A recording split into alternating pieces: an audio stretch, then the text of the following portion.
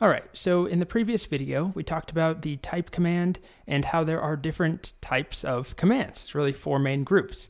And some of those commands are known as built-in shell commands. So we have not yet talked about the command cd, which is a shell built-in. We see that if I do type cd, it's shell built-in. And let's just say that you heard about it and you wanted to learn more about it. So you type man cd. No manual entry for cd. So that's fine. It's actually very normal because it's a shell built-in. That means it does not have a manual page entry, but we can still get help.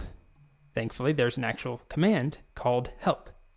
So for commands that are built into the shell directly, instead of man, we can use the help command. So to learn more about cd, we would run help cd. Now, it's not the same interface. You can see it just prints out text. I have to scroll up myself, actually. So it doesn't put us into that less program where we can use all the shortcuts and scroll. It's different, but we see information. It tells us about the command and how it works, different options. So this is something that may come up at times if you need to learn more about a command.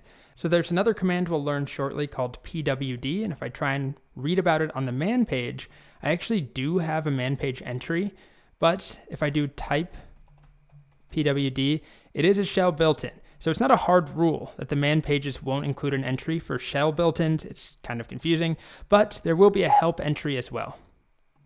But in general, if there is no man page for something, you should be able to find it with a help page. So here's one last example. There is a command called export, and there's no man page entry. If I do type on export, it's a shell built-in, and I can instead do help export.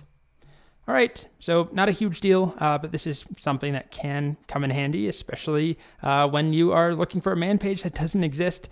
You can usually find a help page instead. Alrighty, so for the most part, from this section, the most important takeaway is just man and then a command name, and then if that fails, help and a command name, and then read what you see. You can learn quite a bit.